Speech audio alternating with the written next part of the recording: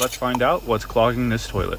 This customer said that their kids flushed something down the toilet, but they weren't sure what it was. They also said that the toilet tank lid broke whenever the kids were trying to get whatever they flushed out.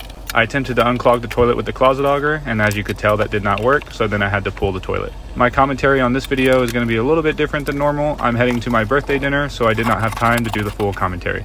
Anyways, hope y'all enjoy. Stick around and find out what was flushed down this toilet.